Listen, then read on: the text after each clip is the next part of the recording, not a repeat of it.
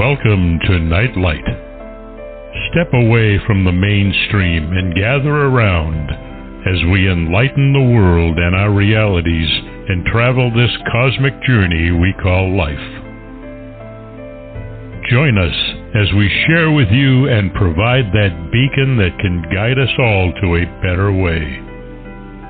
Explore with us as we examine a metaphysical montage of spiritual insights, covering everything from the mundane to the magical, UFOs to unicorns, and everything in between.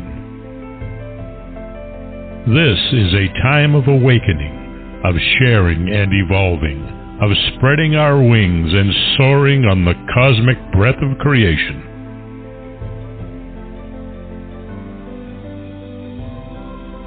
Come and join with other light-minded spirits as we weave our lights together to seek understanding, enlightenment, and, with a little luck, some wisdom. This is Nightlight, a reminder that you are never alone.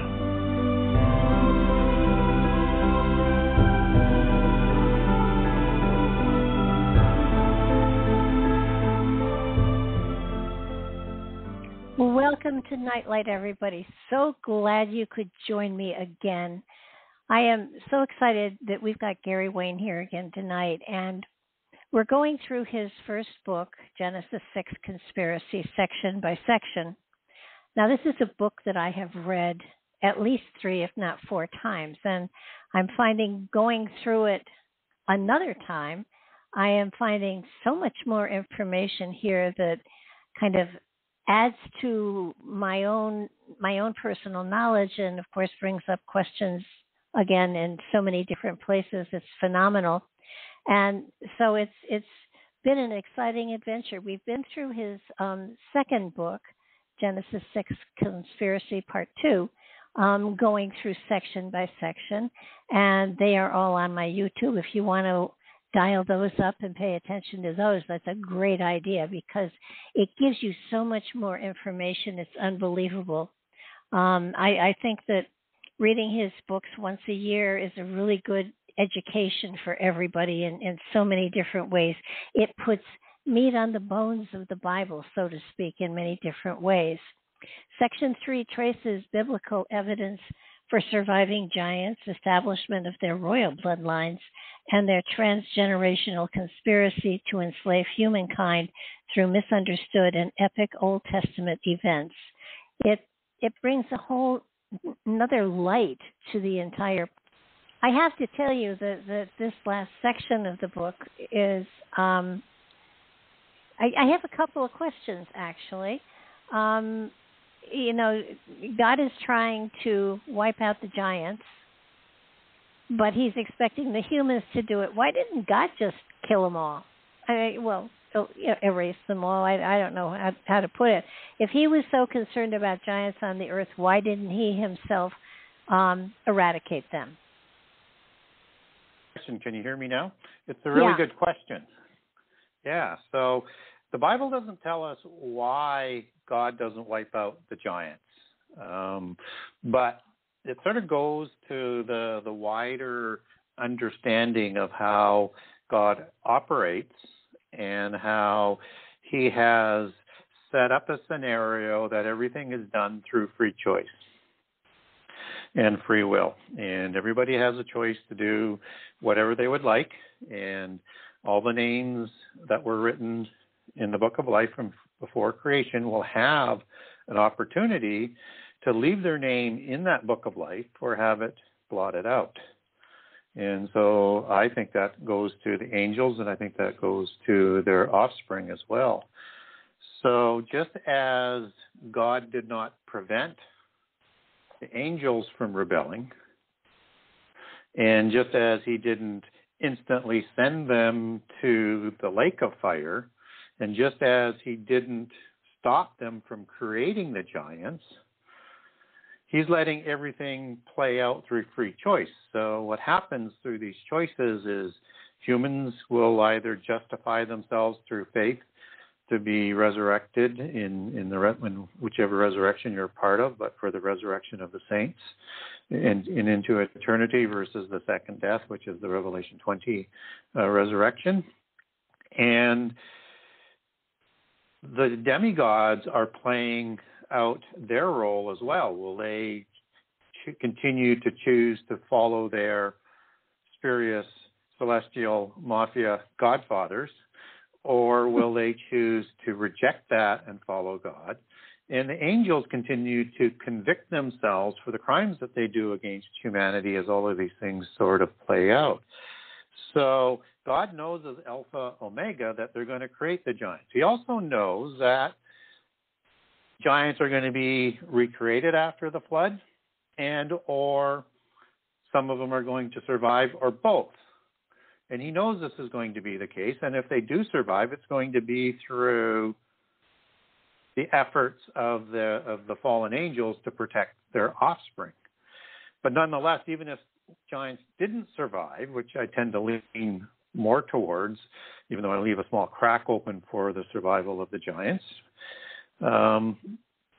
they've recreated giants again after the flood. So just as God did not necessarily wipe out the giants himself before the flood, he certainly permits the flood from happening. And I think it's a choice there, which is something that we can sort of overlay on what happens with the wars against the giants after the flood, is that, and as we talked about in the last show, and probably the show before, is this technology that was created by the antediluvians in partnership with the fallen angels had the ability to destroy the world by fire. But that is something reserved to the end time, as 2 Peter 3 talks about.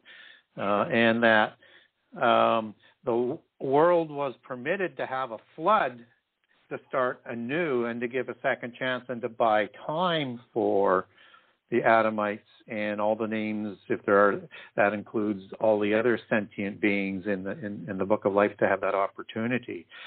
So in the polytheist writings, it's the gods who bring the flood, not the God of the Bible.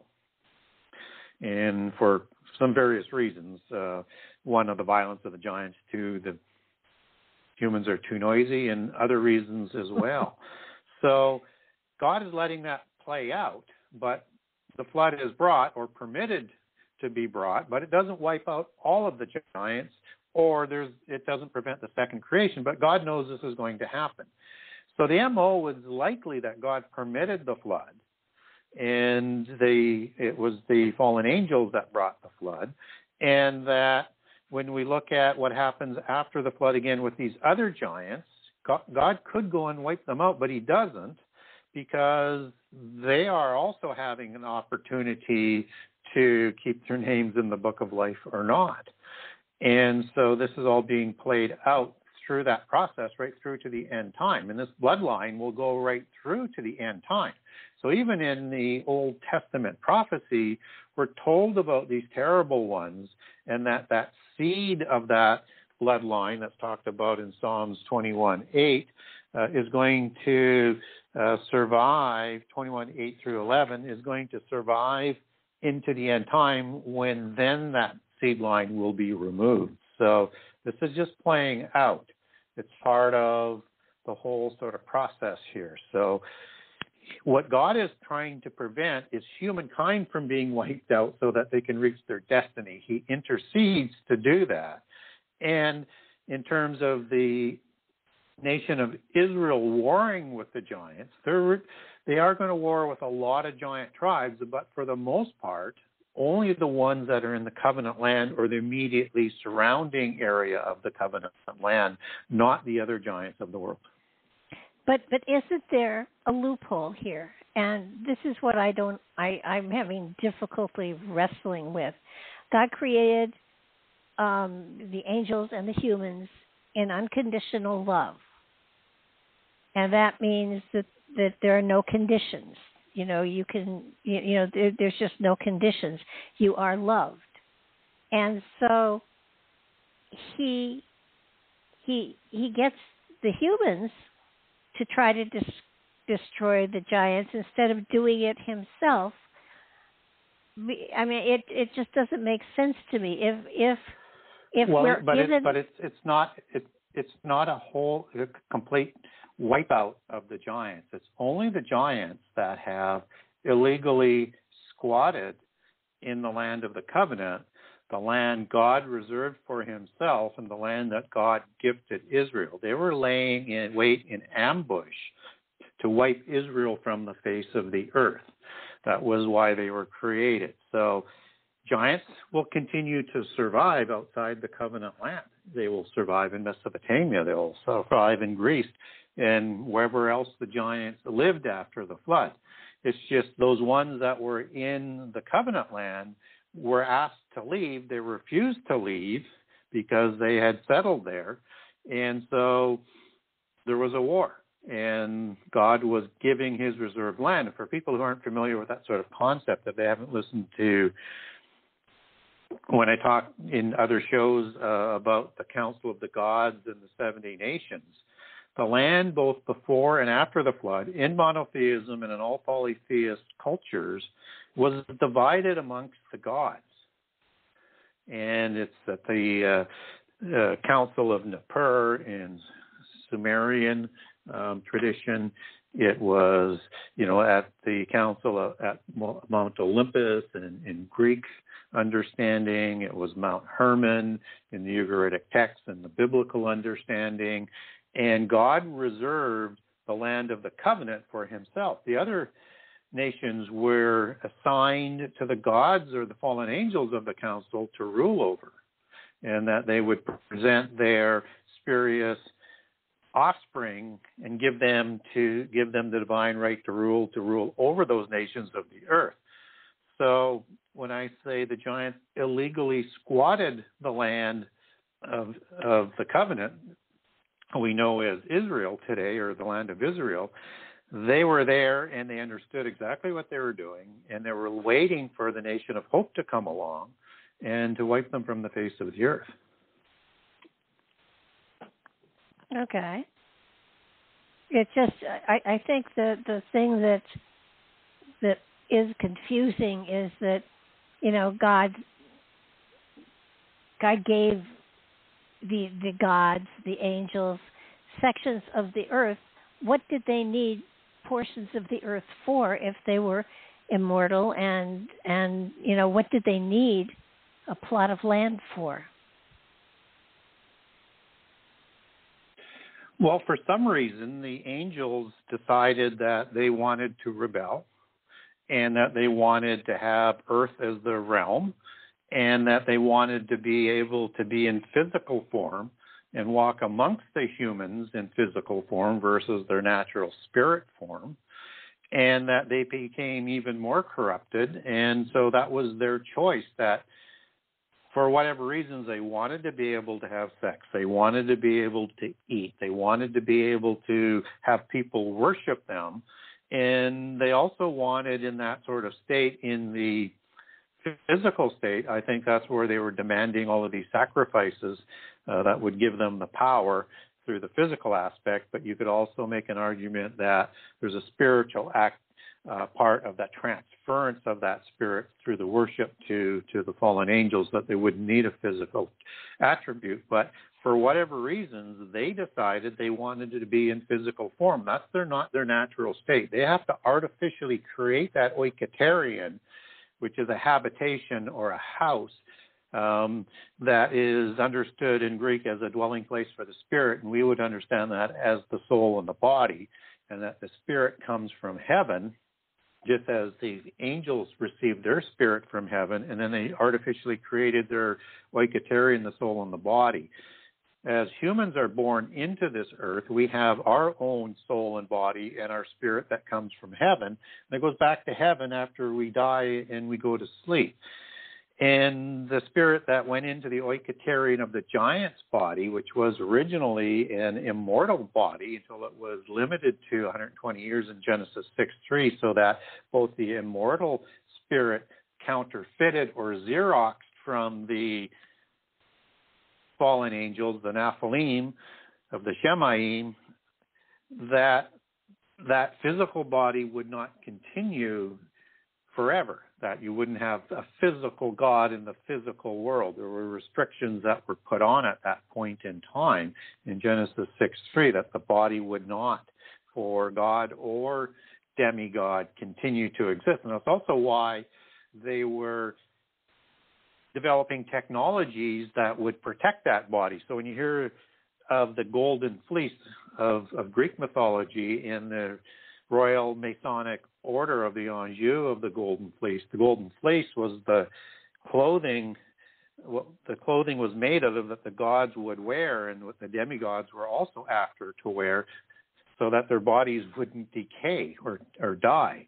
And one also speculates that maybe the sarcophagus, if it was a healing chamber, was also designed for that. So all we can say is that we know the angels rebelled and they followed Satan, and that they wanted a realm of their own. And it seems either they wanted the earth or they chose the earth as the place where they could have that realm for a period of time until the end time is completed. It's kind of like that movie, Doctor Strange, where you have this dark lord of the universe, which is their allegory for the God of the Bible, and that all of these seven science mages and wizards and superheroes are going interdimensionally and having this great war to win the realm. And all they're trying to do is negotiate a peace treaty between this dark lord of the universe and in the movie, so that they can have a place to live that's beyond the oversight of the God of the Bible. And I think that has a lot to do with, they wanted to be able to physically interact and be worshipped like God, not by other fallen angels, because they're all wanting the same thing, but by lower life forms, the ones that they created to destroy humanity from the face of the earth and not reach their destiny, and the humans as well. And of course, the humans would have been the fodder for the human sacrifice in that worship.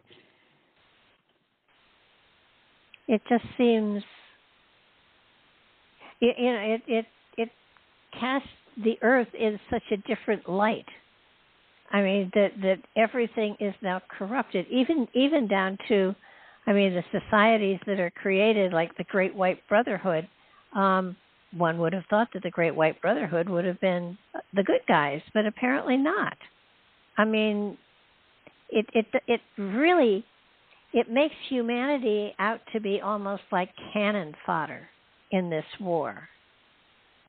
We are, but our destiny is there for us to choose, and we are the resolution to the angelic rebellion. Now, when they call themselves the Great White Brotherhood, they don't look at themselves as the evil ones. They look at themselves as the good ones. They look at Christians and Jewish people and Israelites at the one time, or at the time when there was two nations, the southern kingdom of Judah and the northern kingdom of Israel. They look at them as the evil ones.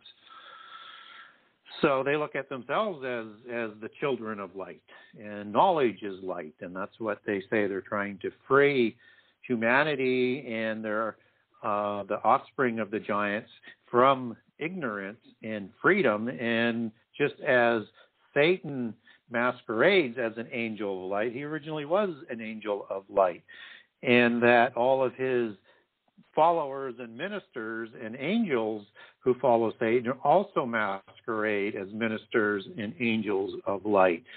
So they call themselves in those terms, and they look at themselves as being like the rebels in Star Wars. And of course, the dark ones, the dark force, is the forces of the Bible in that allegory again. And so that's how they look at things. So it depends on which side of the fence that you're on, whether or not you're looking at who are the good guys and who are the bad guys. But also understand what's kind of unique within polytheism is they have that same dualism within their culture, within their religion, within their empires and their realms, that you have good magic and you have black magic, and you have good Nephilim and you have evil Nephilim, and you have evil witches and you have good witches, and on and on. And we would know it today as the white hats and the black hats. But in that belief system, it's still polytheism, and they still have the same agenda, just a different way of getting there. and where the black hats would wipe humankind from the face of the earth instantaneously, the white hats would say, no, we need them and we want them to achieve our goal, which is ultimately to have a showdown with the God of the Bible and to include humans in that battle as part of the rebellion, and then to achieve godhood and a realm with their gods away from the God of the Bible. So we have to understand that if, as Christians, from my perspective, is we can't come at people of other belief systems and call them evil if we want them to have a look at what we do and why we believe what we believe and what's in the Bible. We need to be more inviting for them to give Christianity and the Bible a look, not be trying to be like, those old stereotypes of a Baptist minister reigning, death, fire, and judgment, right? It's like, that's not what we're here to do. We're here to role model, and by our role modeling, have people want to join us because they say that's the right way to live. That's the right way to do things. And who and what you believe in must have truth in it. And so you can't, and I would say this to any side, is you can't get good from evil. You can't get truth from lies. You can't get love from hate. You just can't. You have to be more of what you're trying to represent.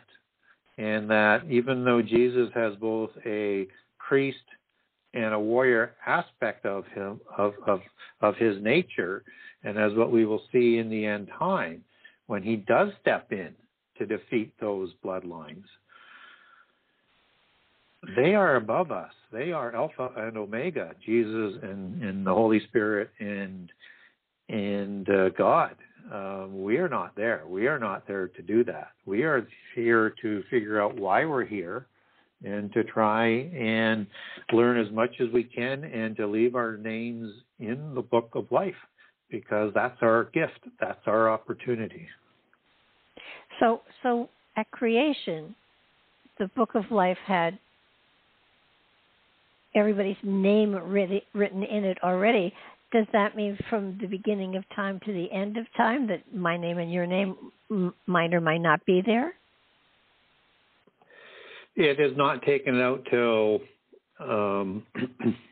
until after we die or after the judgment or the resurrections, and depending on where you fall into there. So God knows how people are going to choose. It's not fate because it's left up to us to do it. So it's destiny. So you would look at those names as still being there, but as we move into the resurrection sequence and into the millennium and on, then those names will be blotted out from the book of life. Gotcha. That weren't resurrected into eternity. It feels like humanity as a whole is being pulled into a battle that is not theirs. Yeah, it's not that we're an afterthought on the creation. It's how God, I think, saw it right from the beginning, Alpha, Omega. If I create a physical universe, I'm getting that out over. If I create these immortal spiritual beings we know as the angels or as the gods in polytheism, and then you create the physical universe, he knew at that point in time, even before he created them, and one presumes angels are in the book of life as well because they're living immortal beings, is that he knew which ones would eventually rebel. And yet he still created them. But the only way to get to a point where you're having people who want to follow God and understand the gift that's given to them is to let this thing play out and self-weed itself, so to speak. It's very painful for us to go through, particularly humans, seeing how we've suffered the wrath of the fallen angels ever since our creation. But that's how we get from point A to point B. And which is why we will be raised up higher than angels in eternity, and that they will serve us in eternity. And we are the inheritors of eternity because we were created lower than angels. We were created without all the knowledge that the fallen angels have. We were not created immortal, and that we have very little knowledge. So we have to choose on faith. And that's why faith is what gets us through versus works. Now, I think if you have the Spirit in you, you're going to do good works. So I think they're kind of interconnected. But in the New Testament, the doctrine is that it's faith. And whether it was faith of Abraham in God and Jehovah, that's El Elyon and Jehovah, of the Elohim, that was still faith that's recognized as saving them. But isn't this what started the battle in the first place? If in the end humans are raised above the angels, isn't that what created the rebellion with Satan saying he wasn't going to bend knee to anybody other than God? Well, some people say that, but I think that does not properly date when the rebellion had happened. So Satan had fallen and rebelled, as he's recorded in Isaiah 14 and in Ezekiel 28, at a time that was, as we link in other passages, would be before Eden. In fact, he is trying to bring down the downfall from the creation of Eden because he's already been rebelled. So Jewish traditions has that rebellion somewhere in days 1 through 6. And I think certainly before the Eden account, the rebellion happened. I might even place that rebellion between Genesis 1:1 and 2, and I think it's a better place for it. So I would look at the world that Adam was put into was already corrupted by the fallen angels. And in this case, I look at, and I write about in book 1 and talk about the people of day 6 versus the Adamites. And this is a separate creation that I won't go into the whole litigation of it unless we want to dig into it deeper, that the description of the Eden account is at complete odds with the description of the day 6 people. And so there's no day 8. And so sometime after day 7, you have the Eden account. And I think the people of day 6 were corrupted and were all followers of the fallen angels. And then you have this Nahash set of beings that are created as the beast of the field, as they're described in Genesis 3, and probably at the beginning of day 6, in terms of a day is 1,000 years, again, as that terrific passage in 2 Peter 3 is describing for us to help us understand prehistory and prophecy, that a day is 1,000 years for humans for a day of God, and that if that's the case, and it wouldn't say it if it wasn't, then you would have had possibly 1,000 years of the Nahash, or the serpent, that's the Hebrew word for serpent, race that was intelligent, walking, talking, and also followers of Satan. And as you look at that word Nahash, you take it back to its source word, it means like words like necromancer and sorcerer and all words that would describe polytheism and the priests of polytheism that would worship the pantheon of the gods. So that would likely suggest that there was corruption that went on before that. And people will say, well, but sin entered the world when Adam was created. That's true, but as the book of Romans talks about, is that you do not have the law applied and held accountable until there is the law. And there was no law that was established before Adam. And with Adam, there was only one law. And Adam and Eve violated that one law, not to eat from the tree of knowledge of both good and evil. And that's when sin entered into the world. So all the other things that were happening with the fallen angels were not part of the human law, and the human law was not created and set down in stone, so to speak, as it was with Israel, with the people of day 6. So it was not imposed. So that sin was not there when you don't have the law to impose it. So basically, Adam and Eve were put on the planet basically to create a messianic bloodline where the Messiah can be born into. Yes, that's what I would call the Messianic promise or the Messianic plan, and that the fallen angels even knew that that was going to happen, but they didn't have all of the knowledge, and we know this because they didn't know about a resurrection. And even in the time of the Pharisees and the Sadducees, when Jesus was there was this huge debate amongst the Sadducees and the Pharisees, was there a resurrection or not? And most at that time, I think, probably believed that there likely wasn't, and that they have these other sort of mythologies where they would be like in a state that is neither alive nor dead, and not in the sleep nature that they were taught, but that's because they're trying to fill in the void themselves. So Abraham's bosom is just sort of a parable, and it's not fact. It was just a common belief at that time. And it's the meaning of the story that's more important there, because there's always a moral to these parables. So they didn't understand the resurrection. They didn't know about the resurrection. And had they known about the resurrection, as the book of 1 Corinthians talks about, the princes or the archons who ruled the world, those are the fallen angels, just as Satan is the god of this world, and just as he's also the prince of this world, and just as he sits above this council of the gods that rules over the 70 nations of this world for a short time longer, if they knew and understood that if they killed the Messiah, that he would be resurrected, and he was the perfect atonement for the sins of the world, being without sin from the time of his birth until he died, and was the creator of this world, if they had known about the resurrection, it clearly says from a Christian perspective in the book of Corinthians that they wouldn't have had him crucified. So they didn't know about that.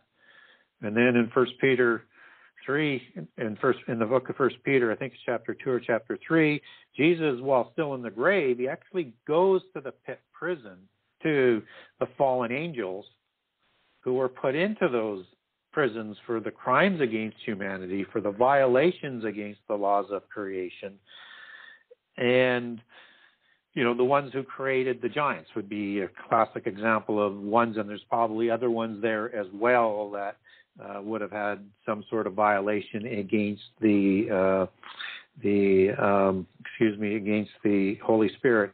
So, like, establishing yourself as a mother goddess is a violation against the Holy Spirit. So that might be another reason why the angels would be there. So all of the goddesses would be subject to that same sort of punishment, to go to the pit prison while awaiting to go to the lake of fire. So they didn't know about that. But what they were hoping is two things. One is that they wanted to ensure whatever God's plan was, it wasn't going to succeed. So you take out the one that's there to bring the plan. And the second thing is that what they're trying to do all the way through is to wipe humankind from the face of the earth and to rebel against God so that they do not reach their destiny. So, yeah, we are sort of the fodder in the mix, but we are what this world is all about and what it's going to be about going forward. It calls to wonder if that's the story for this world. God created everything. So there have to be other worlds as well that he has created that probably sustained life and forms of life such as us. Is this a process that all worlds go through, or is it just for the earth?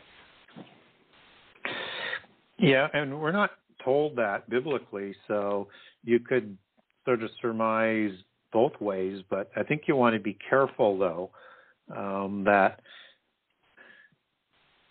we don't want to, I would say you would want to be careful from a Christian perspective not to supersede the linear nature of this world, and that within the physical world, like a planet like Earth, and saying because the universe is not measurable, whatever the size it is, that there would be other worlds like that. But to say that there were other worlds before us, we don't get that. And we don't get that there would be other ones that would be inheriting eternity with us. So by inference, I would go for this linear nature that the Bible is talking about. And when we are resurrected into eternity, and after there's a new heavens and a new earth, and heavens can mean a new place where it has three meanings. One, it can mean where the angels and God dwell today. It can mean what's inside the firmament. That's the sun inwards, as the firmament is described as heaven in Genesis 1. And also it can mean what's outside the firmament. So could there be the ability to hold life outside the firmament? Biblically, you can make that case as yes. And that we know there's that universe outside the firmament. So we know that that's a possibility.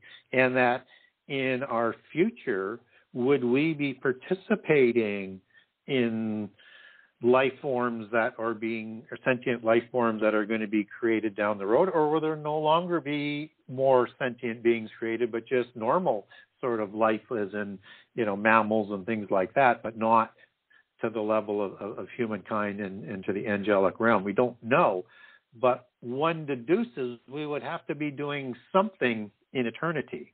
If we look at what the angels were doing, were they just involved with the earth, or were they involved throughout the universe before the rebellion? And are they still involved throughout the universe in preparation for what's coming? I would say part of that would be true, is that the angels were certainly working in their trade, just as Satan is described working in his trade throughout the physical world, the universe, before pride took hold of him and he rebelled. And so I think we'll be doing something like what you were referencing in the future time. It would make sense that God just wants to create more life, and this is the first sort of process where we can move into a point where this is why things have to be the way they are. So when we create life, they're going to choose, and they're going to have the laws written on their hearts, probably like we will be when we are resurrected, because it's the only way that we're going to be able to follow God, because both immortal beings and mortal beings rebelled against God.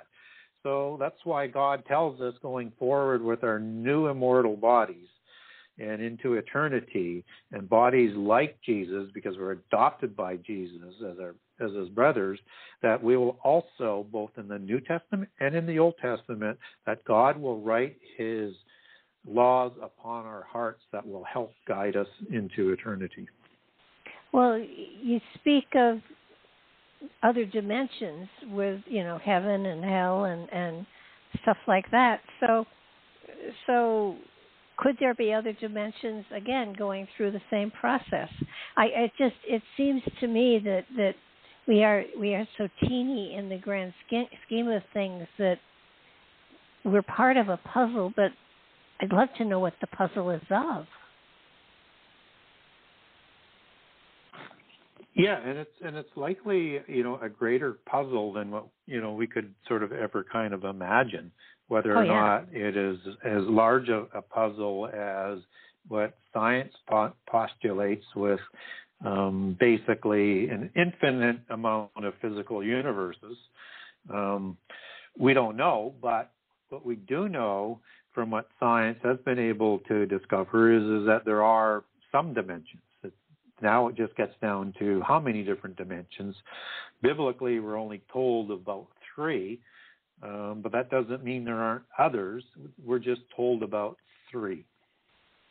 Now, some people would say 7 from a polytheist perspective, but those other 4 are generally accounted for within the 2 lower heavens that is referenced as other heavens in polytheism. Gotcha. So the angels corrupted everything, and the Bible speaks of Sodom and Gomorrah, and yet, and actually, I did not realize just how corrupted they were. But it wasn't just them; it was many cities on the plain, which I found fascinating. And haven't they actually today? Well, not today, but in this time frame, haven't they actually found rocks that have been crystallized and sort of burned into glass that would suggest that there were massive nuclear-like explosions that took place thousands of years ago? Yeah, I do. I do believe that that's the case, and I do believe that that's part of the understanding of Sodom and Gomorrah, and that there were 5 cities of the plain in a pentapolis city-state, and a very powerful pentapolis, as we talked about in Book 2 in detail in terms of the standard formation of how giants and hybrid giants form their military defense and offensive from a pentapolis military state, or a 5-city state of high-walled fortresses and villages, either walled or unwalled in between, which are known as the Hazarim. And so this place called Sodom and Gomorrah, it was destroyed in a way that is kind of unique as it's described biblically from a prehistory perspective. We don't get kind of another similar account until you get to the end time, where that's reserved for that destruction by fire. And we have that technology that could destroy the world by fire, and with that nuclear technology. So it would be some sort of description that would be very close to that, as being that same kind of technology, only this comes from God. So it could be asteroids, or it could be, technological weapons that are being used there. And who knows, we might get both of that in the end time. What's interesting about Sodom and Gomorrah as well is that in Luke's account, when he records the rendition about Jesus' oratory of the end time signs, he's talking about the days of Noah in Mark and Luke, that it's going to be like the days of Noah as part of the 3 overarching signs. Fig tree generation and sorrows are the other 2. But Luke connects that with a transition, which is very important for understanding end time prophecy. And one of the reasons why I start off Book 2 with the days of Noah, what that means, as it connects into Luke, the book of Luke, with Sodom and Gomorrah as the transition. And that's because, as I mentioned earlier, and it is my speculation, that the world was spared from the angelic technology controlled by the giants before the flood to destroy the world by fire, to accomplish the goal of their creators, and to rise out of the ashes in a new world, like the phoenix out of the ashes in secret society rituals, to live in a world where their gods are, that their gods would renew the earth again, for this time without the help of the Holy Spirit, or without the Holy Spirit doing it, but the angels would do this for their offspring to live in. So that's why it's important to understand the Sodom and Gomorrah allegory as part of the days of Noah that is presented in the book of Luke, because that's the judgment that's reserved for fire in the end time. And the Baalim were the gods of Sodom and Gomorrah. The Baalim are the gods that created the Rephaim after the flood. in the second incursion from the Canaanite pantheon perspective. And the council of the Baalim that rules from the council of the gods at Mount Haphon, which is Hermon in the Bible, and also Sion, Sinir, and Shinir, all names for the same place. And Mount Hermon is a name that's replacing those other vernacular names because Haram, and its two variations, means cursed and accursed. And this was the place where the fallen angels swore their oath of Haram anathema to create the spurious offspring, to destroy humankind from the face of the earth, and to establish their oath-based legal system. And that this is the place where Sodom and Gomorrah would do their worship to. So Baal and Anak, the mother goddess, are the two more prolific creators of giants after the flood. So both before the flood, you have angels walking amongst humans and creating giants with the Nephilim. And then after the flood, you have the parent gods taking over, because El was the parent god of the Canaanite pantheon before, also talked about in Ugaritic text. He's now gone to the pit prison for his crimes at the time of the flood that God sentenced them to. The offspring gods, out of spite, do the same crimes as the parent gods did, and they're going to disappear as well and go to the pit prison.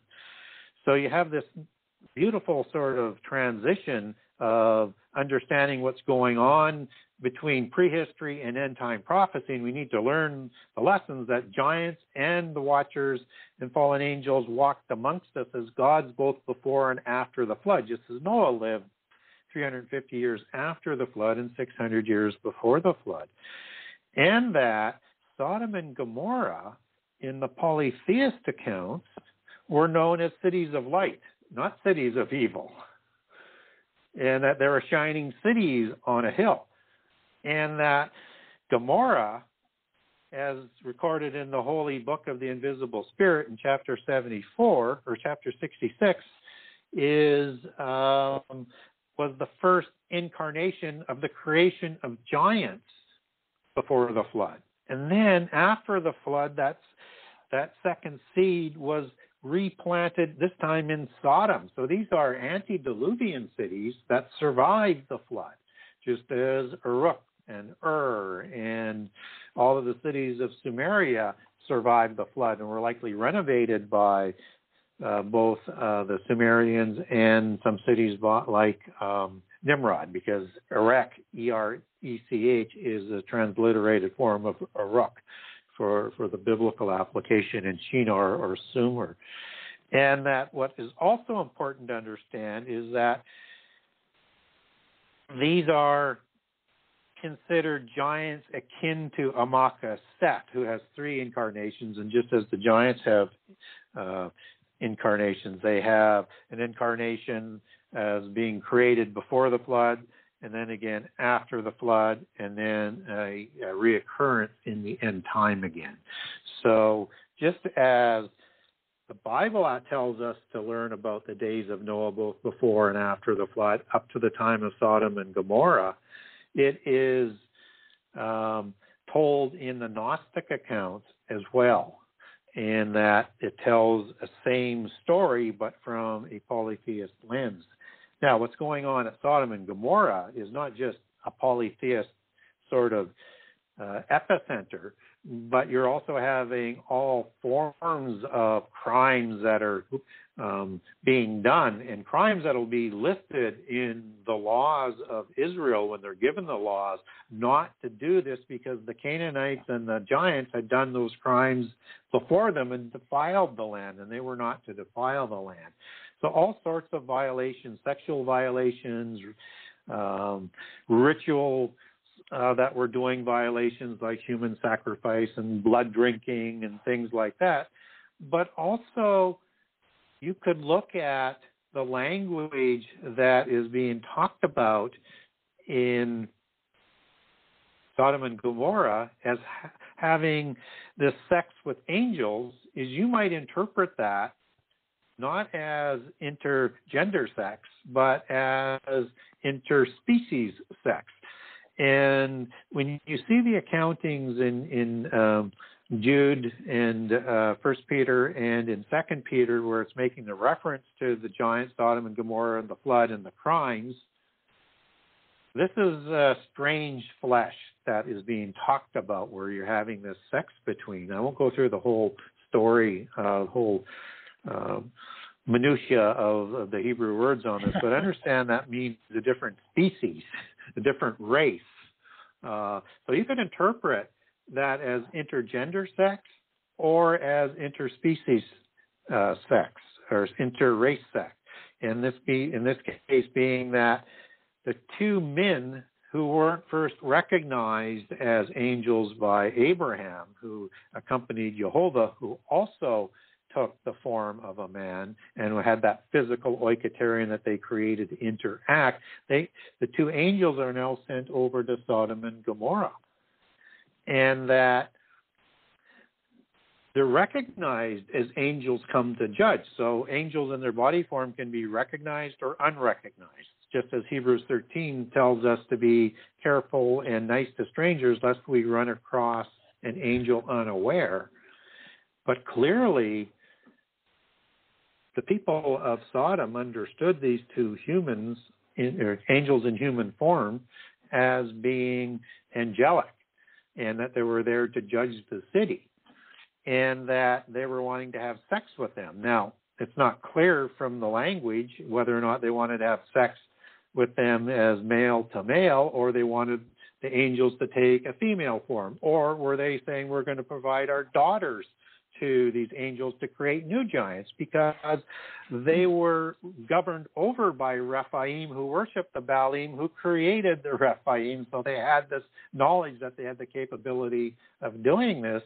And the Rephaim by this time have a clear fertility issue that is affecting them, which is the inability, I think, as it's manifested in that infertility, the inability to create female giants, which is limiting their ability to reproduce. And they have to reproduce with humans thereafter and create the hybrids, like the Canaanites, who are intermarrying with the Rephaim to create the Canaanite hybrid race that they're ruling amongst. So you probably have some Canaanite humans there, you have Canaanite hybrids, and you also have Rephaim giants all in that mix at the 5 cities of the plain.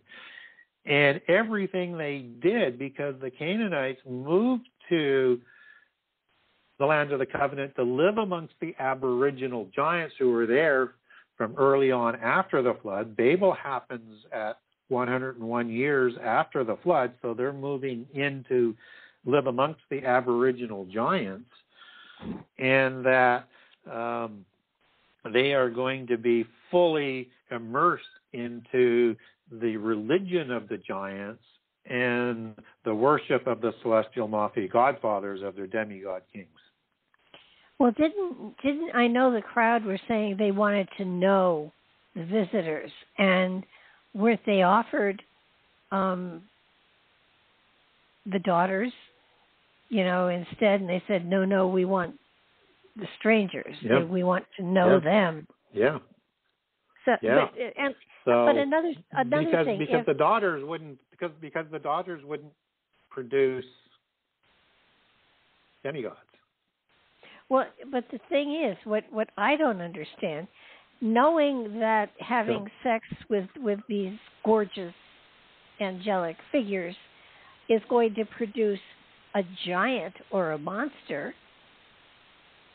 who would volunteer for that? I mean, that, first of all, didn't it kill most of the women when they gave birth?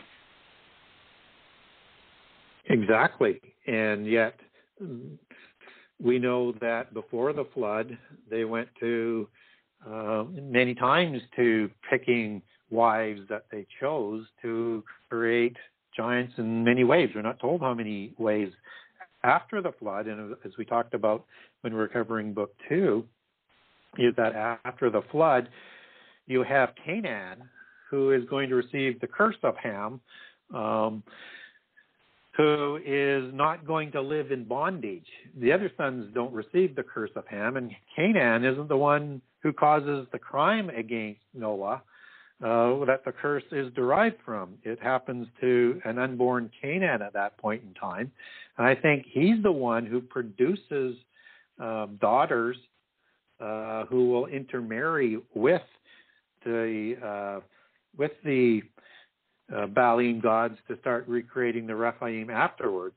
But Canaan could also, and I don't think I mentioned this in book 2, but just the logic of it is that Canaan could also have intermarried with a goddess to produce giants as well.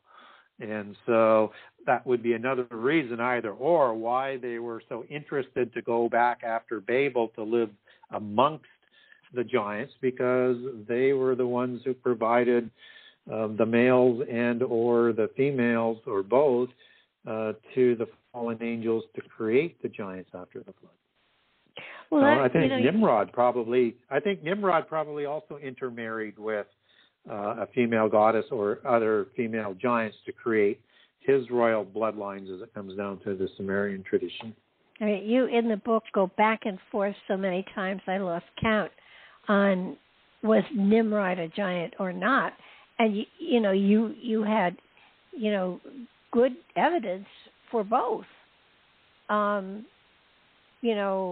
Was he a giant or was he not? I mean, they followed him. He was the leader. He was the king. Yep. He was the sponsor, the creator, he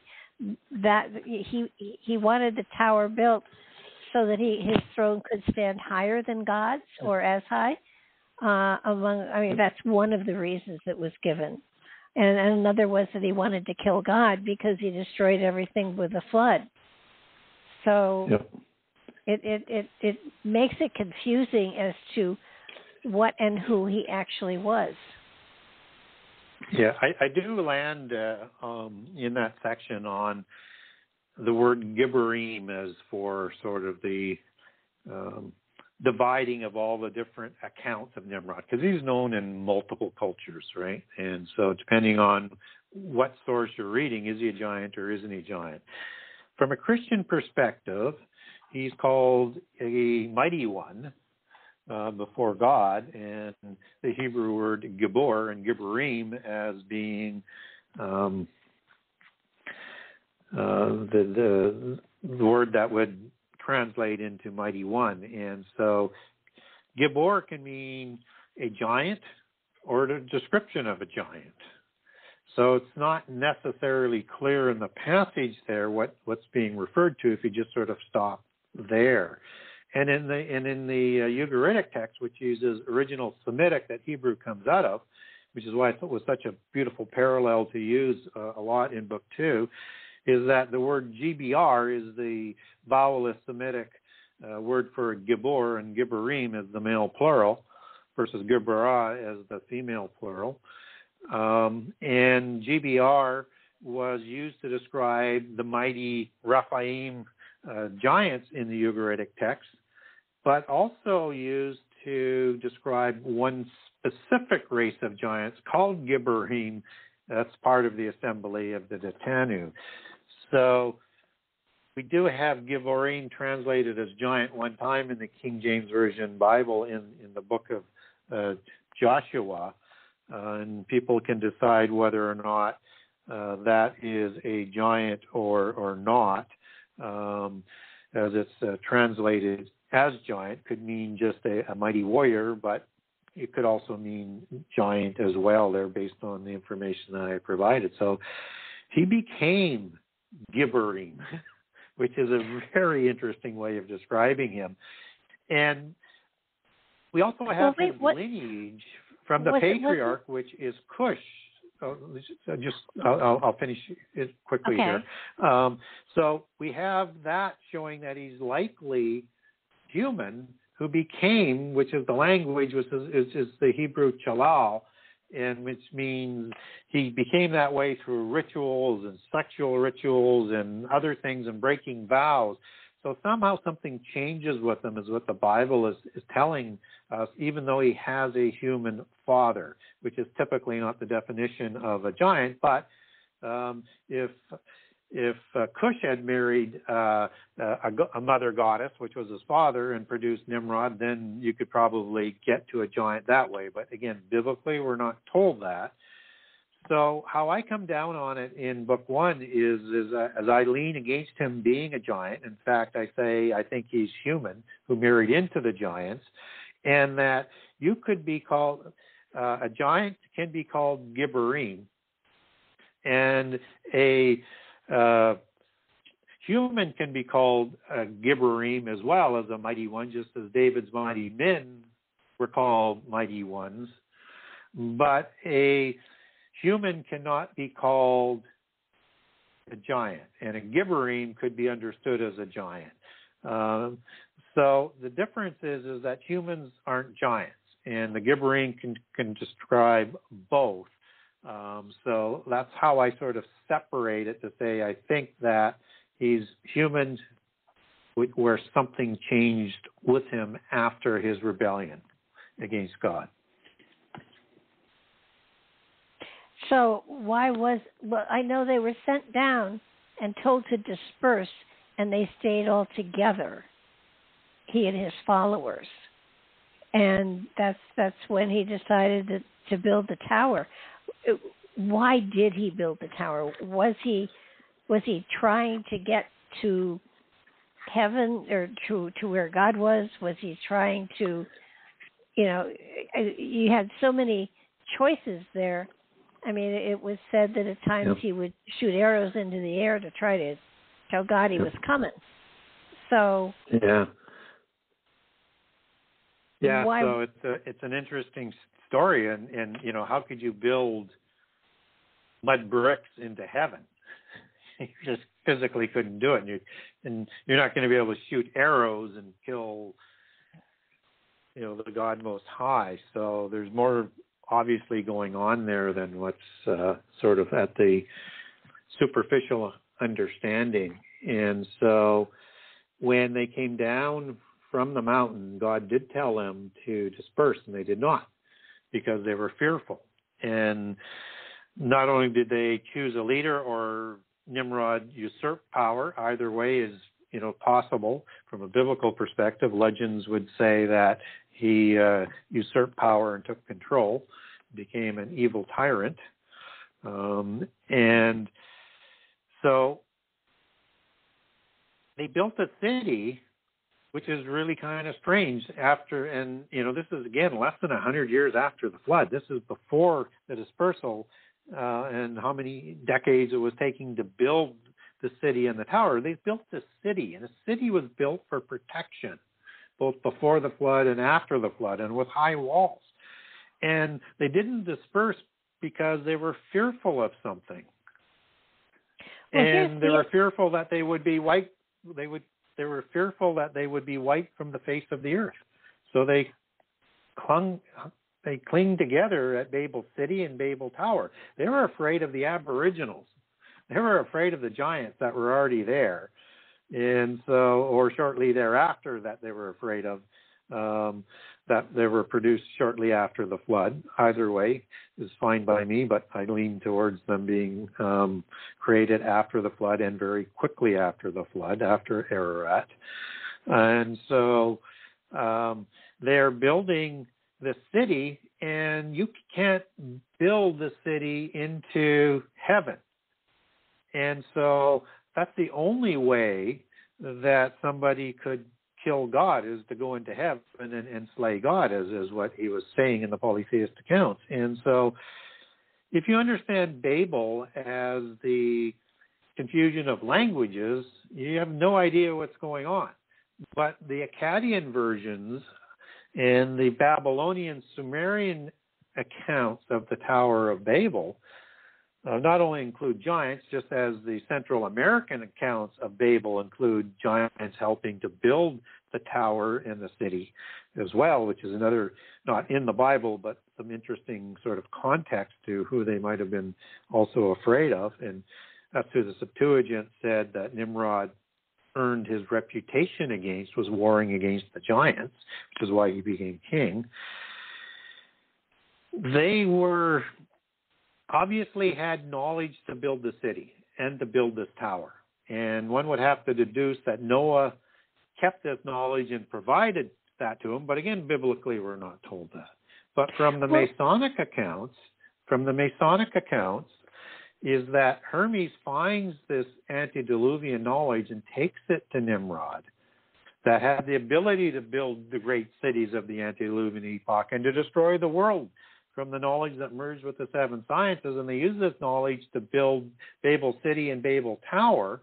And we're told in the account that even working as one people, if they worked as one people, nothing they intended to do going forward would be prevented from them doing. And this is an indication of the knowledge.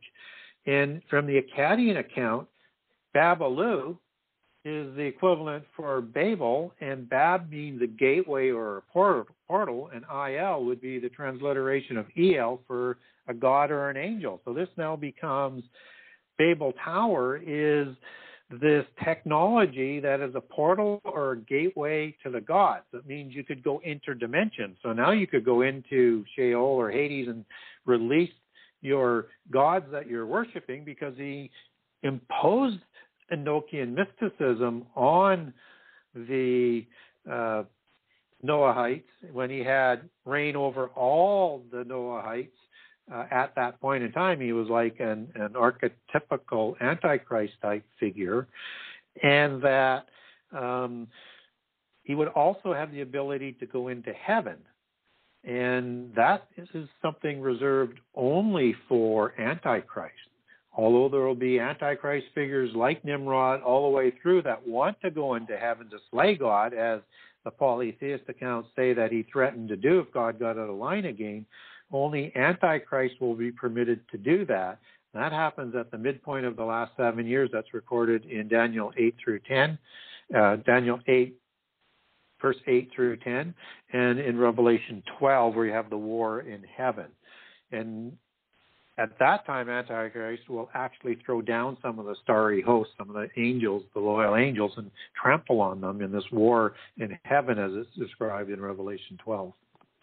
Well, that makes more sense, because, you know, it says basically God came down and saw the tower and didn't want them to reach to heaven, and so he changed their languages. But if what they were creating was a portal, that makes great sense. And it has to be something like that, because, again, even if they were using great technology to raise huge stones, you still couldn't build it and get into heaven. There would have to be a technology associated with it. And most of the great megalithic sites that were created both before and after the flood to the gods had dolmens, which is a portal, and many of them multiple portals. So this is a standard in the religion that and the knowledge that Nimrod would have received. And he writes the first constitution for the secret societies after the flood. He's the first Grand Master of Royal Masonry after the flood. He initiates 1,000 Masons, according to the Gnostics and secret societies at Babel, to build Babel City and Babel Tower from the knowledge that he gets. So it may be that antediluvian knowledge that was also used to make Nimrod a gibbering. Again, I'm speculating there because I don't have that from a biblical perspective or a polytheist source, that it was the DNA manipulation or something else that was enhancing his power. What is the time frame difference between this creating the first Grand Mason and the time of Solomon, when masonry becomes a little more common, whatever? Yeah, about 13 to 1400 years. Oh, wow. Yeah, so, I mean, you've got Solomon that's going to build the temple between about, 940 and 1000 BC on biblical time, and the biblical chronology would be 2350 for the flood, 2348 is Anu Monday, Babel is 101 years after the flood. And you would move that back, 600 years using secular chronology. But either way, you still get the same spread. Well, it changes the understanding of Masonry to a great extent as well. Yeah, it does, and the history of it, let alone going back to before the flood. And so all of the superficial things that we learn through Freemasonry, that they take a lot of the roots back to drafting King Solomon as a great black magician or magi of their belief system, and associating that with the building of the temple. What happens there is that King Hiram sends Hiram Abith to Israel with the knowledge to build the temple and to teach the Judeans the knowledge of building and all of the things for great palaces and for great temples. And this is the knowledge that's inherited down to the king of Tyre through the Dionysian builders, who inherited the knowledge from the knowledge that was found at originally by Hermes and comes down through the mystery schools. And so this was the antediluvian building knowledge that was used to build things like the pyramids and Machu Picchu and Stonehenge and all of the great sort of megaliths around the world. But if that knowledge has traveled through time, why is it we have lost it? Because quite clearly, we couldn't replicate Stonehenge if we tried, or the Great Pyramid. So where did it stop? Where did it stop being passed down generation to generation to generation? Yeah, it kind of grinds to a halt, not instantaneously, because you have these great builder guilds like the Dionysian builders, but that knowledge gets weakened, and it happens through wars and through the royals that are the kings and are continually through their rivalries destroying each other and destroying things that are in the great libraries that are destroyed within the war of the losers. And it's not till times like Alexander where they start to say, hey, we want to make sure we don't lose all of this knowledge. And so like he has Berosus commissioned, or after Alexander, I guess, with the four kings with the split up, Berosus is going to write down all of the history, and he's got original tablets of some of the original early post-Diluvian temples. And over in Egypt, you're going to have the great library of Alexandria set up, and then that gets destroyed in a great fire. So things like that were destroying that knowledge all the way down through history, and less amounts of that knowledge survive. So that when the Knights Templar began excavating at Jerusalem after taking the city in 1099, they're going to find things that they're going to take back with them, and some of that is some of the building knowledge, not all of it, but some of it, and it's going to be translated once it's back into France, and from there, the Templars take over the Mason building guilds, and they teach them the new technology of building that we see manifested in the great Gothic cathedrals that have these huge abilities to have windows in them now, and they use all of the stained glass. They have flying buttresses, and they are a marvel compared to any other building that would have been built like that, for over 1,000 years before that, and even would, I would say, dwarf some of the capabilities of the Romans. So you'd have to go back to the Greek Empire before you could see that knowledge really started to decay in that building capability. I don't know if it was the Greeks or the Romans, but they had the capacity to create cement that would that would set underwater. And I don't think we've been able to replicate that. The Romans, okay. Yeah, I don't think we get some of it because we have cement, and the Romans were the inventors of cement, both marine grade and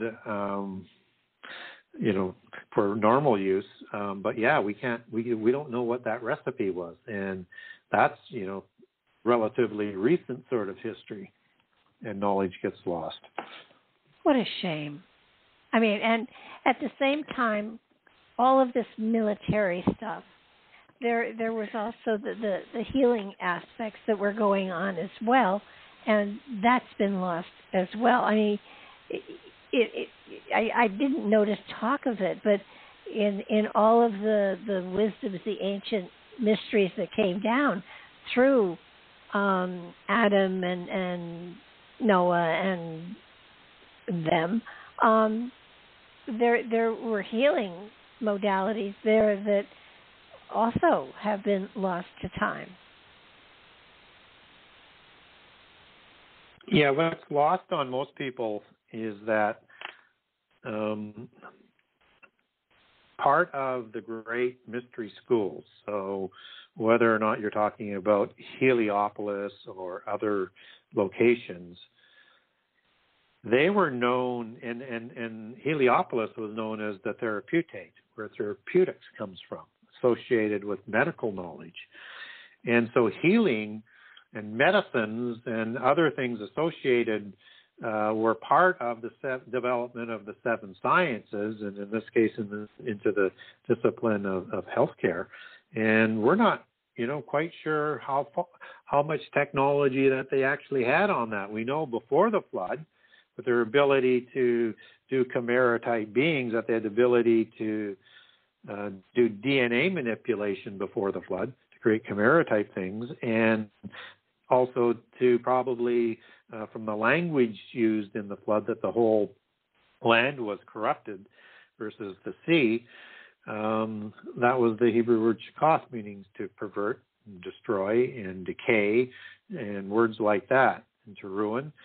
And so even after the flood, we get chimera-type beings that are reported in the polytheist cultures.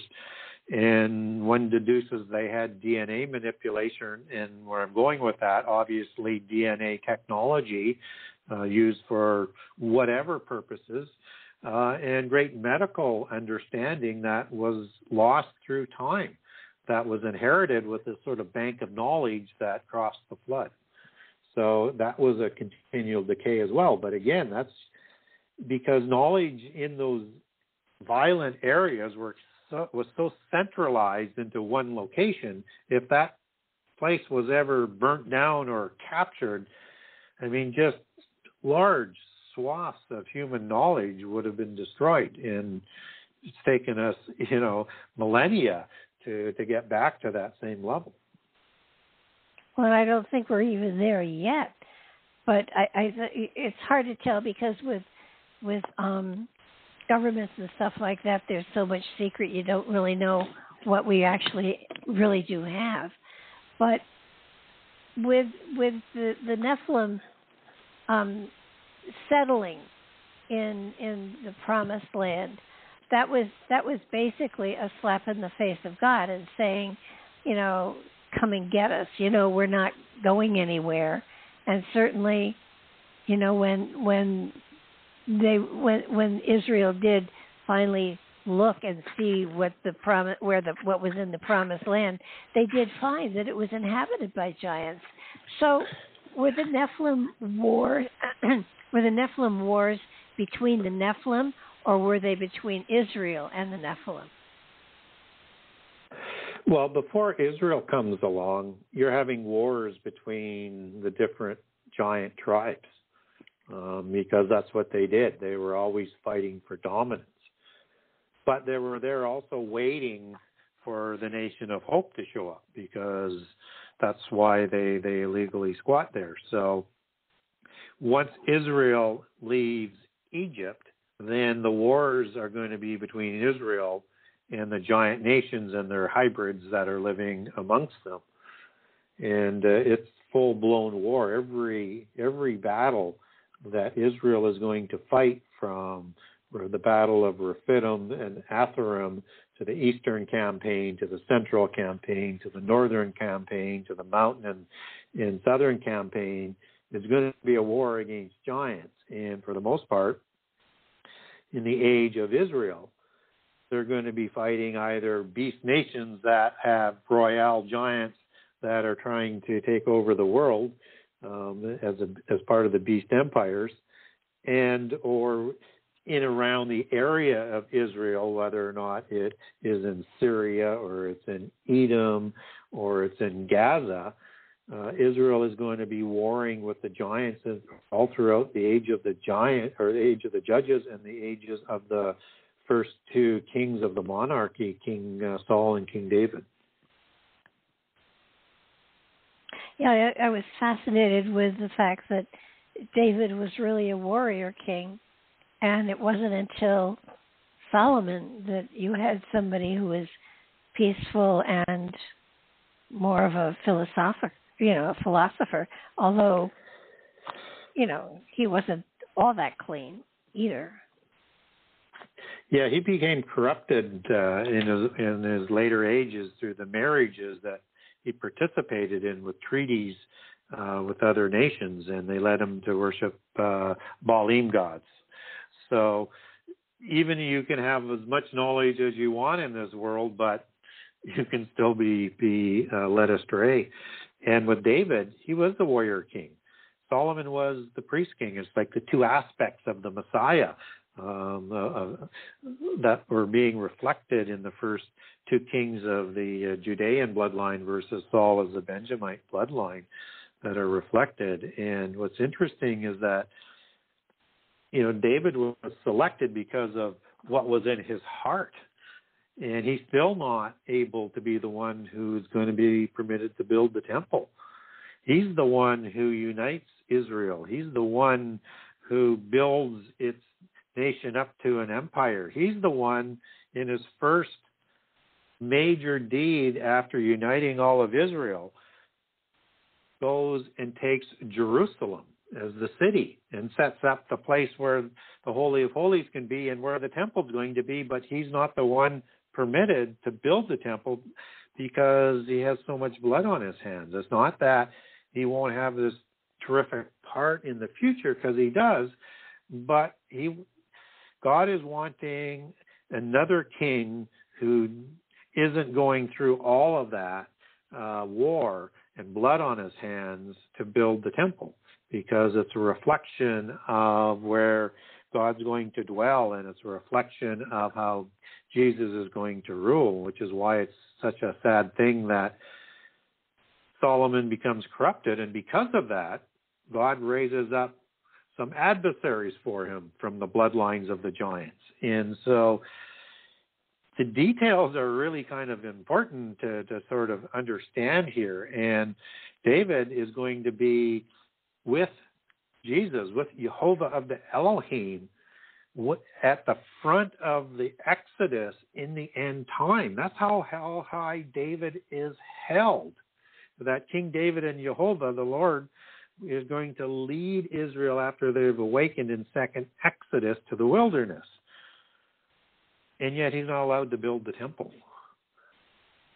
And yet he's probably the greatest hero of Judaism from a strictly human perspective, and such a important individual, but yet, just like Moses, was not permitted to go into the land of the covenant. It's a high calling and a high standard. Well, and it sounds not fair. This is your calling. This is what God wants you to do, and you do it to the best of your ability. And once you've done it, God says, okay, now I'm going to put somebody else on the throne because now you're all bloody. I mean, it's... Well, the thing is, there's reasons for it. So the reason for Moses is when he commanded the water out of the rock without inserting God's name for the authority, he overstepped his authority. With David, he has some issues as well. I mean, he's intermarrying wives, and he also kills the husband of one of the wives that he's going to take as a wife as well. And what I cover off in book 2 is the one where it really almost costs Israel the Judaic Messianic promise, is when David makes a treaty with the king of Geshur, who's King Talmai, which is the patronymic name of a giant of the Anakim in the time of the Exodus of the three kings there. The giants is Talmai, Sheshai, and Ahiman in Hebron. And so he makes a treaty and takes a wife named Makkah, which is a matriarchal name, and the Makkathim are another tribe of giants. Just as you have a Makkathim that is one of David's mighty men, because there was a few mercenaries in there. And the Makkathim lived by the Geshurites up in the Mount Hermon region in the land of the giants, as it's talked about in the Old Testament. And that Makkah produces Absalom.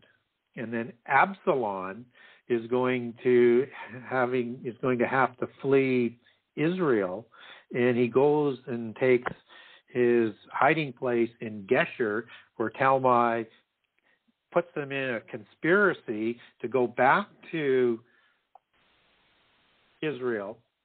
And in that conspiracy, he's going to try and overthrow David and take the Judaic throne. Now, what's interesting is now you would have had, if that succeeds, you have Absalom, who is the son of a Geshurim giant that I talk about in book 2 as giants as opposed to unexplained nations in book 1.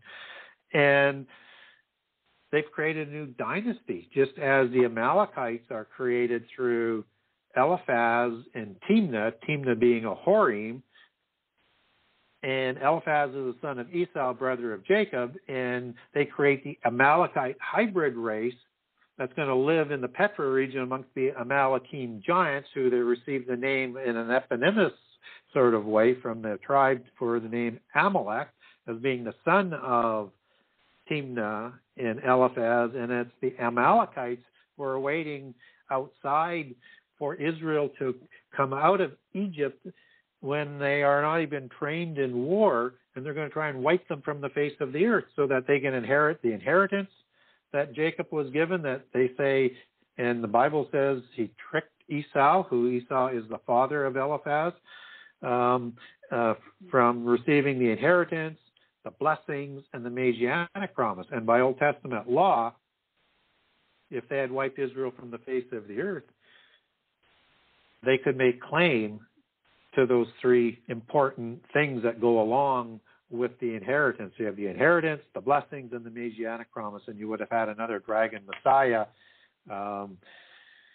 attempt to take over that bloodline, just as the Absalom case is a case where it was that perilously close that you could have had a hybrid giant on the throne of Israel, and everything changes with that. So David made some mistakes as well.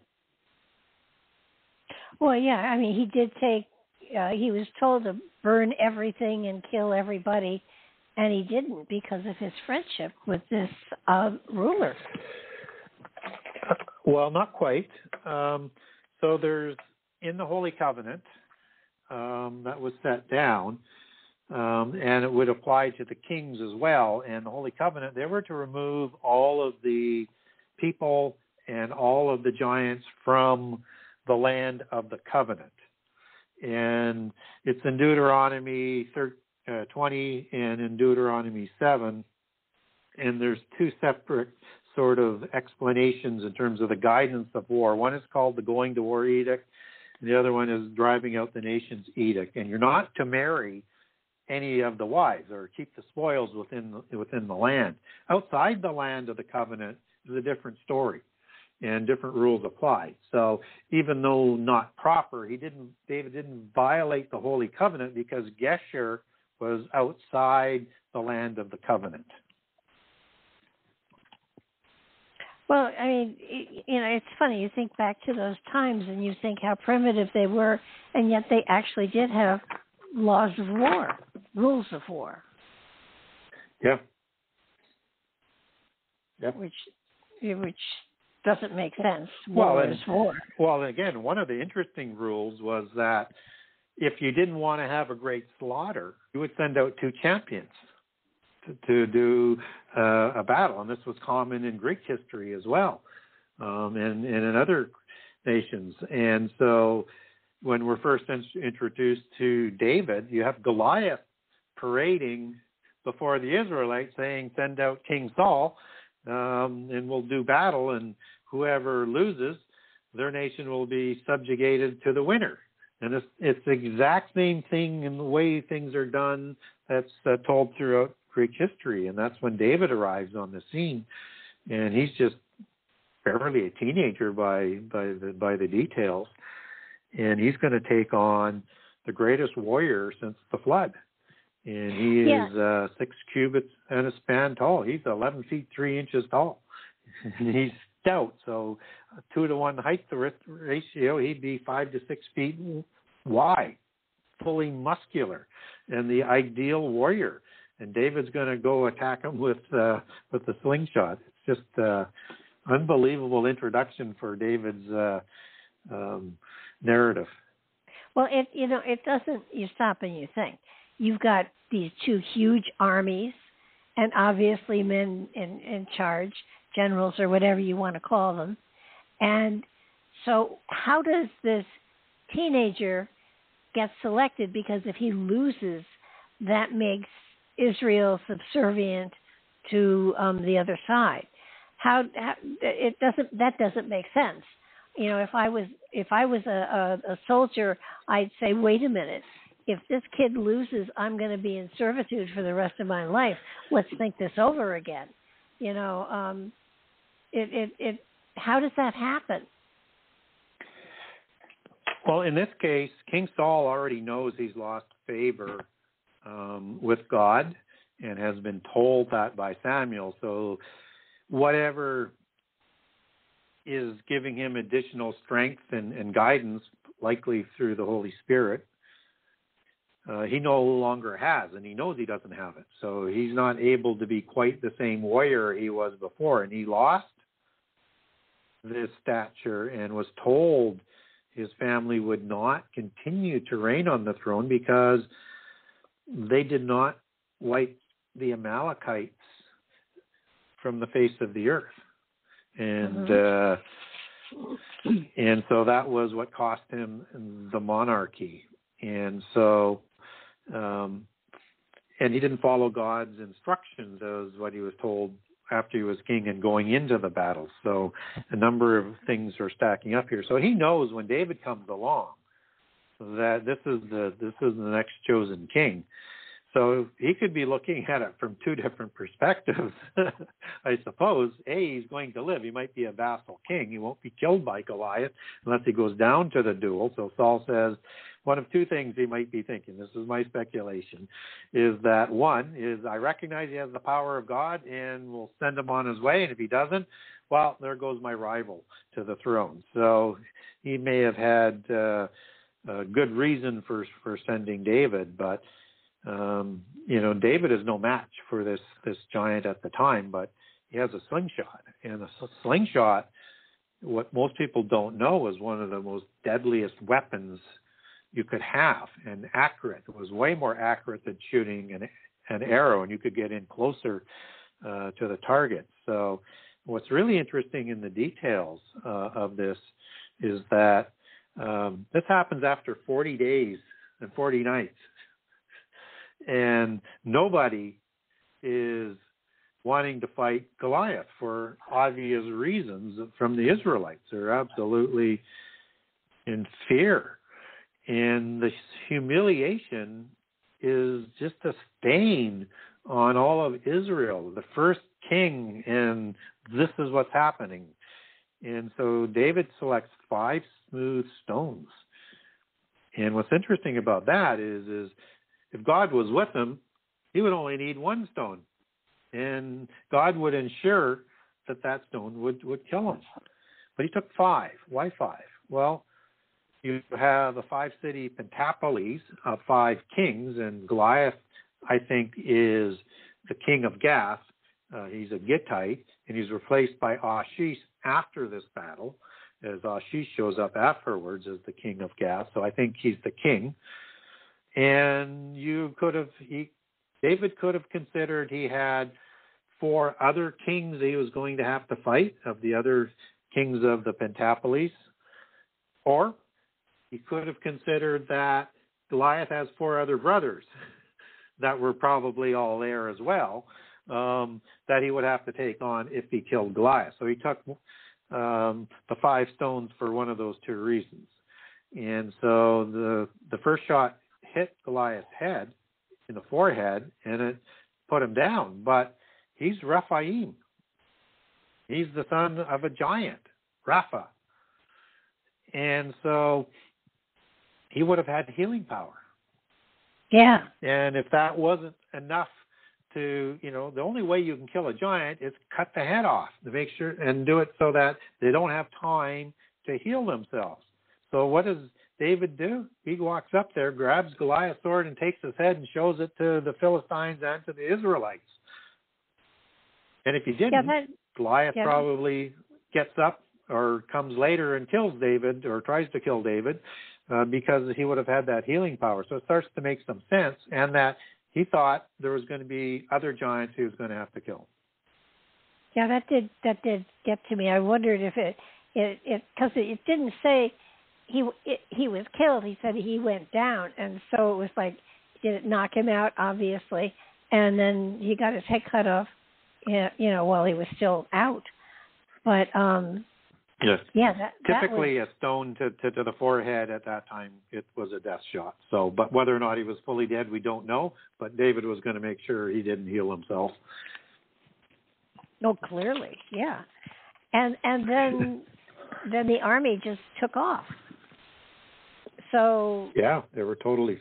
The Philistines had a long history with Israel throughout the age of the judges.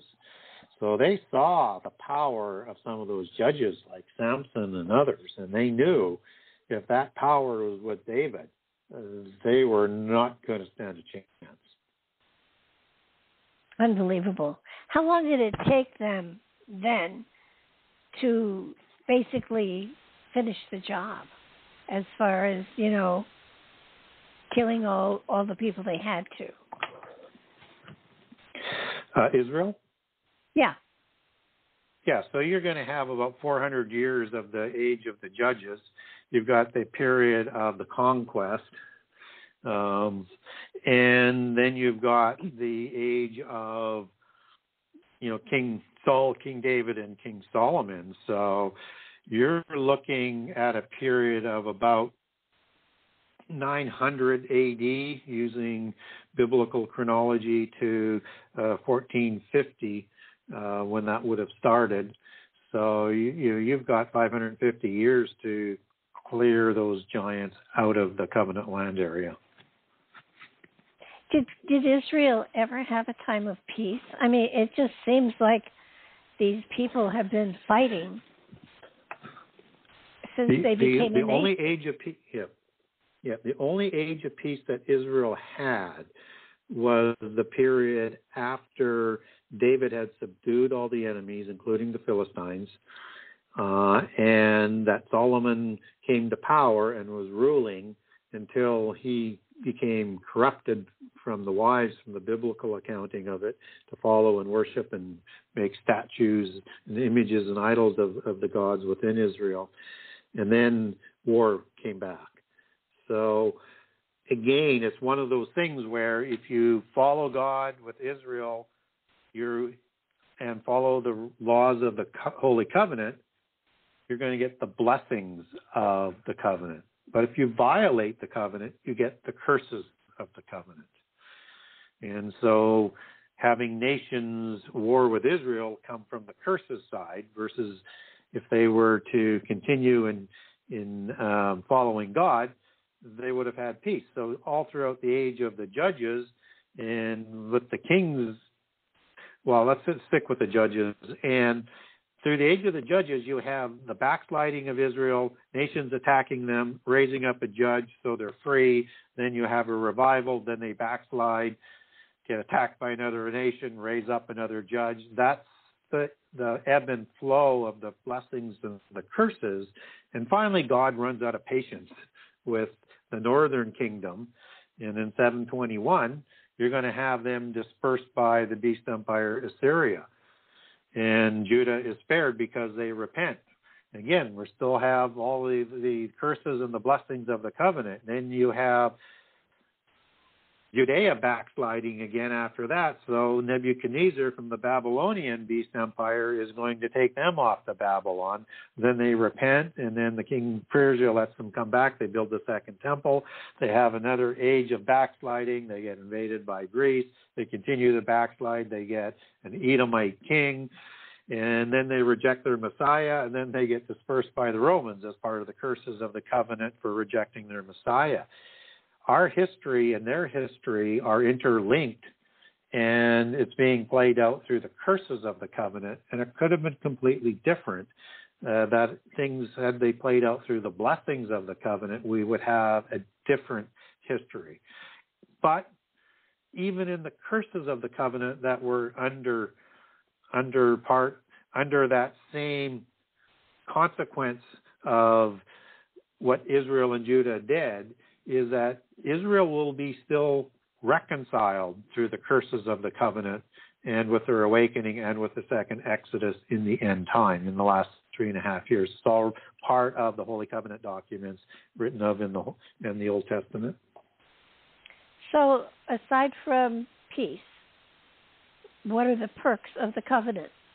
Obviously, you worship God and keep his commandments and stuff, but what is the benefit of having a covenant with God?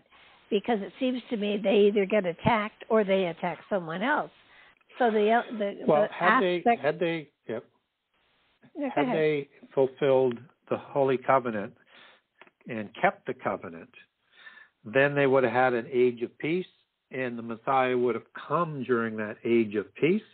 And then there'd be a history that we haven't seen that would be, as part of this age of peace, but you would have the rule of the Messiah after he comes that would have the millennium and moving off into eternity. So it would have been a lot less painful event for Israel and the world had Israel kept their covenant. And before the flood, if Adam had not violated the only law that was given him, we would have had a whole different history as well through the blessings. So is what's happening today part of a broken covenant? I mean, the state of Israel seems to be in constant battle. When God established his holy covenant in the time of the Exodus, and before they went in to take the land of the covenant that God had gifted them, he had set it down. You have two paths, the curses or the blessings. Either way, through the curses or the blessings, I am Alpha Omega, and we're still going to get there. But I'm going to leave that to be played out through your free choice. And I'm going to be patient with you, but there's going to be a certain point on the violations of the covenant where if you continue, you're going to be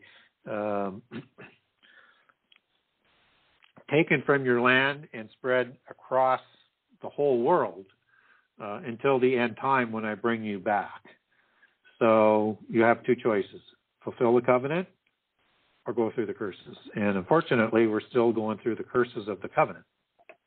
I was going to say, it appears, I'm wondering if the military of Israel today has that in mind as they respond to attacks rather than making attacks.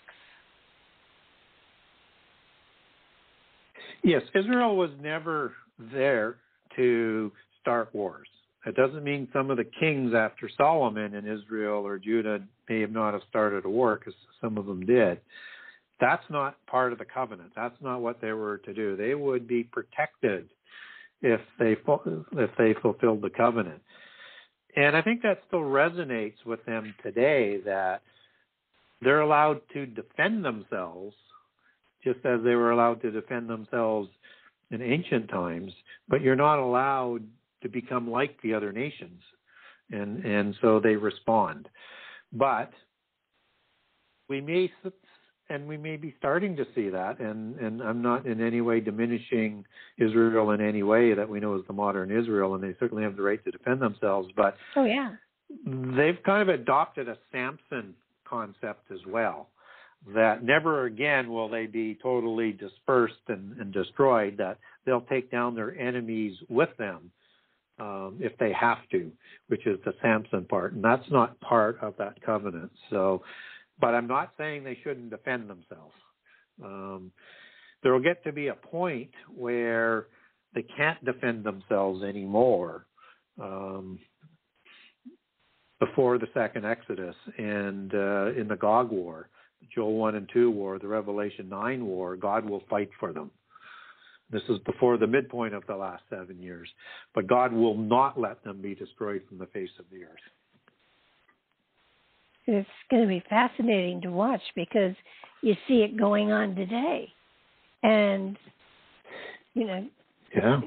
just wondering if they, are they so politicized that they're not paying attention to a covenant that has been there for thousands of years?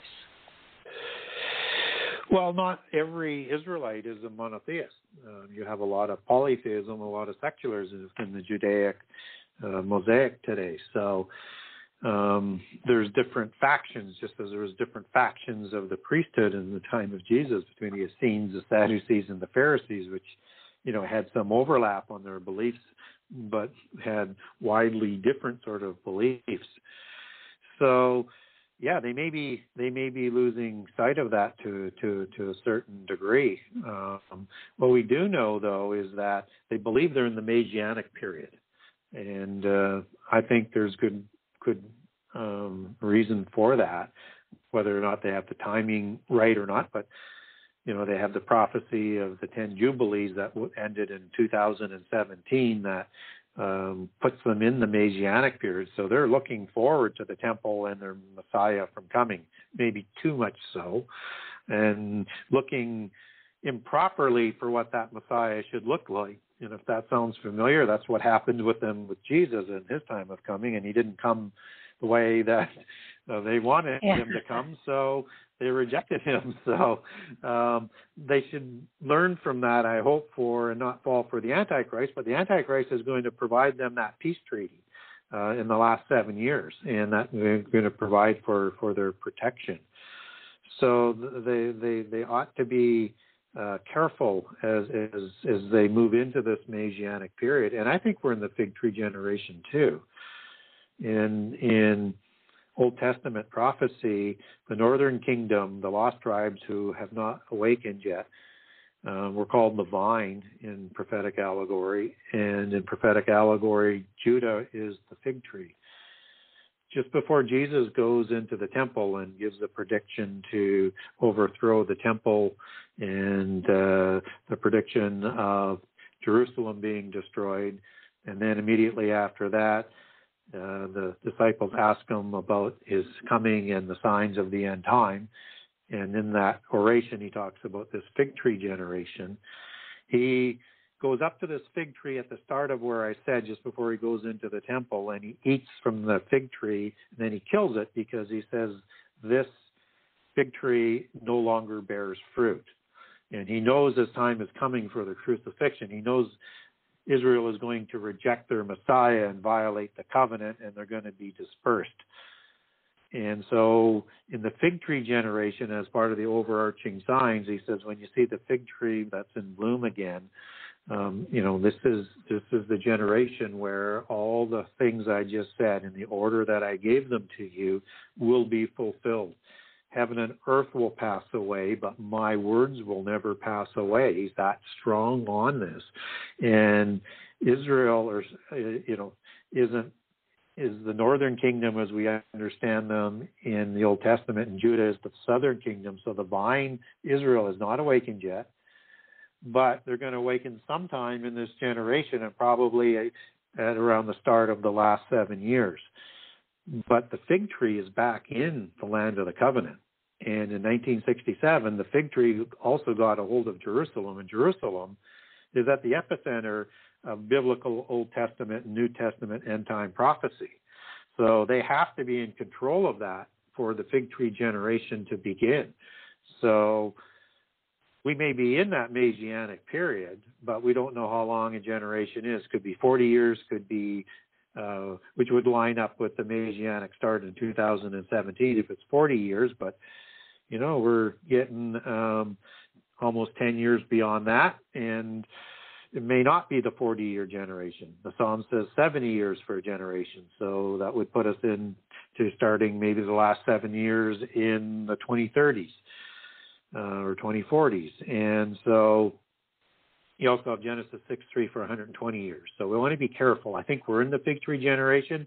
I think these events and the nations that are conspiring to wipe them from the face of the earth were nations that take their royal bloodlines back to the same ones they were warring with the time of the covenant. But we want to be careful not to get ahead of the chronology. So these are part of the birth pangs, the birthing sorrows, which is one of the three overarching signs, along with the days of Noah. But there is an interesting passage in Psalms 83 that's interesting. It's about this covenant to wipe Israel from the face of the earth. So that in Psalms 83:4 it says, "Come, let us cut them off from being a nation, that the name of Israel may be no more in remembrance. They have consulted together with one consent. They are confederate against thee." This is in the time of King David, but this transgenerational blood covenant to wipe them from the face of the earth, I think, continues today.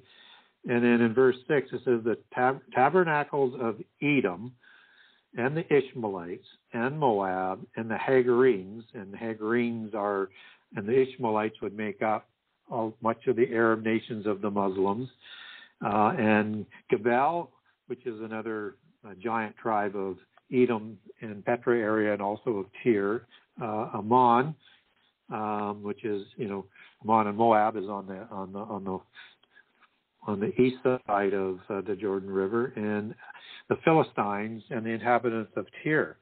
So you have Gaza and the Hamas, who have the blood oath to wipe Israel from the face of the earth. You have in Lebanon or Tyre, you have Hezbollah, who have the oath to swear to destroy Israel from the face of the earth. You're starting to see missiles come in from Yemen, which is part of old Edom, as part of that alliance to destroy Israel from the face of the earth.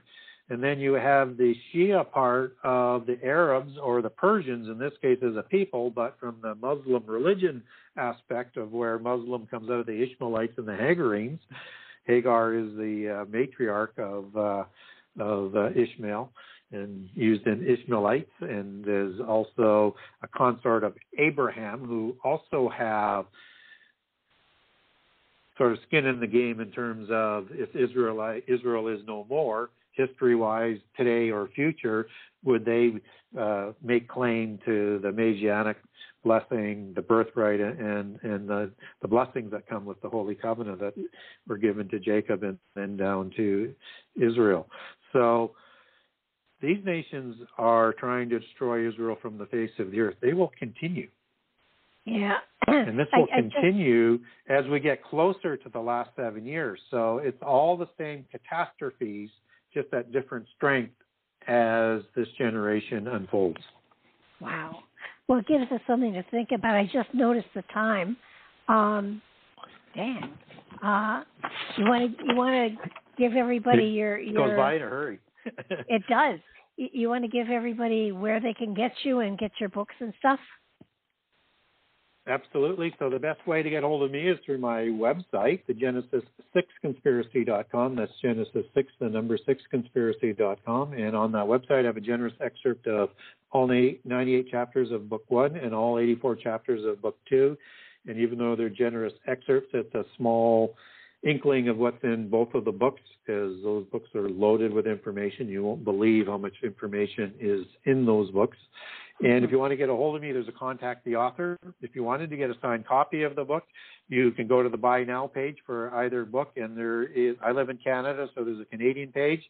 There's a U.S. page. And if you live anywhere else in the world, there's an international page. You can also link over to Amazon.com, Amazon.ca, and BarnesandNoble.com. And you can also link over to get the digital version at Amazon for both books as well. There's a Kindle link to go right to the buy from Amazon to get the digital version. And Book 1 is available on Audible, and it's getting good ratings, and people like the style of the reader. And I encourage people who have been waiting for the Audible version to go pick up a copy of that or get it downloaded. I guess there's a better way of buying it, but that's the best way to get a hold of me and or my books. Wow. And next week we'll be back with Section 4. And I want to thank you, Gary, so much. This is, as always, an enlightening show and leaves me with more questions than answers.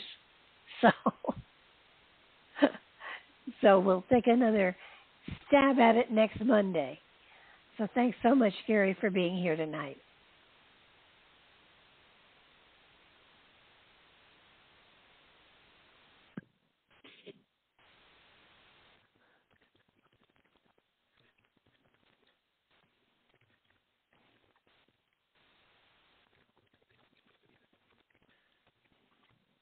It's time for today's Lucky Land horoscope with Victoria Cash.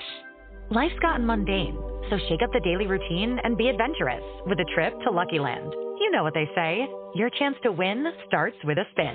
So go to LuckyLandSlots.com to play over 100 social casino-style games for free for your chance to redeem some serious prizes. Get lucky today at LuckyLandSlots.com. No purchase necessary. VGW Group. Void where prohibited by law. 18+. Terms and conditions apply. You're at a bar looking for a new beer when you smell a citrusy aroma. It smells like sunshine and oranges. You see the bartender pouring a beer that looks refreshing. Only one problem. You have no clue how to pronounce the name. Jayalai? Is that even English? The bartender is now heading your way. As you're about to order an ice cold Jayalai, you hear, "Can I get a High Life?"